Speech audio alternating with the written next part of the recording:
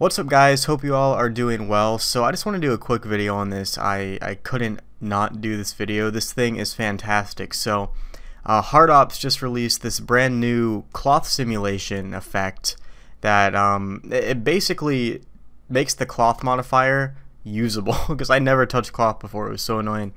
But check this out. See this little puffy thing I made? I made this in like 10 seconds, if that. And it's awesome because on any hard surface model you can get this type of like sci-fi clothy cushion ventilation type effect that you might see in like, I don't know, a sci-fi corridor or something. Anyways, enough chit chat, let me show you how to do it. So yeah, basically what you do, I'm just gonna do it on this example. This is a piece I made a few weeks back. I have a tutorial series on this, by the way, if you want to watch it. But okay, check this out. This is the after I did the cloth. This is the before. It's like night and day. It just makes it pop a bit more, look more fun. Okay, so it's really easy to use. Let me show you. What I'm going to do is just hop in here.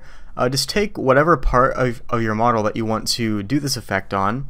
So I'm going to take, in this case, this area. Let me go into face mode, select linked. And basically what you do is you make a duplicate. I'm just going to do this with the shift click curve extract feature to duplicate and separate. Then what we're going to do is simply, I don't know, we're probably going to need a bit more resolution on here, so I'm going to drop a subsurf with the 1 count. That should be enough.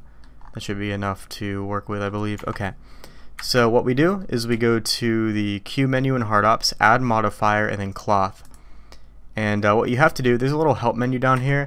Basically you can click the play button right here, or you can just press the S key. I prefer the S key, it's a bit quicker. And all you have to do to like do any sort of changes here, it's super easy to use. You go to the shrink option and you can scroll down to make it bigger. And I know it looks bad right now, we'll fix it in a second. It's just because we need another subsurf level and it's a bit too big. And you can also bring in the shrinking factor, so I can get like a really tiny type of simulation or a really big one like this. But anyways, it's really easy to use because you just go in here, you scroll, figure out a good area you like, maybe like right here for me. Right here. We can also adjust the pressure if we want to. Kind of bring it out, make it like, think of a super inflated balloon versus one that has a little bit of air coming out of it. That's kind of what the pressure is doing here. And you can, you know, bring that to wherever you want. And the time span, I haven't messed with that too much. I think it's just based off of the animation settings on here. So you really only need to deal with the pressure and shrink options. So basically, you just find the area you like. You can also pan around. There's no harm, no foul in that. And then what you do is you just basically you can click apply, click the check mark. It's going to apply the cloth modifier, so now it's actually geo here.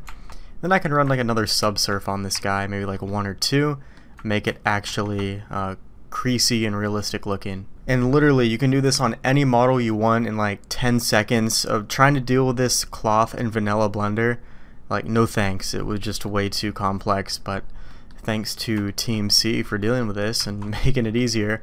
Then what I can do is just hop in here and, you know, mirror it across or something.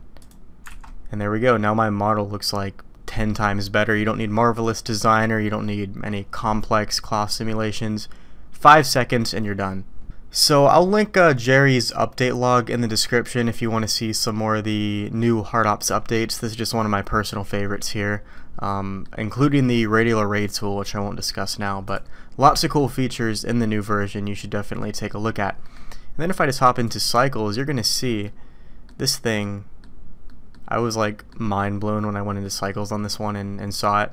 Just look at this, it's amazing. And the best thing about it is all these creases and wrinkles reflect light in all sorts of different directions and make this more natural sci-fi type of look to it. And you can make like whatever material you want, make like a fabric material, rubber, really whatever you want.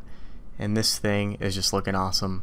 So quick video, I couldn't not make a video on this. This is just too powerful. Usually I don't make videos on the update logs because you can just watch those, but this is probably one of my favorite features now. So link in the description for HardOps as always.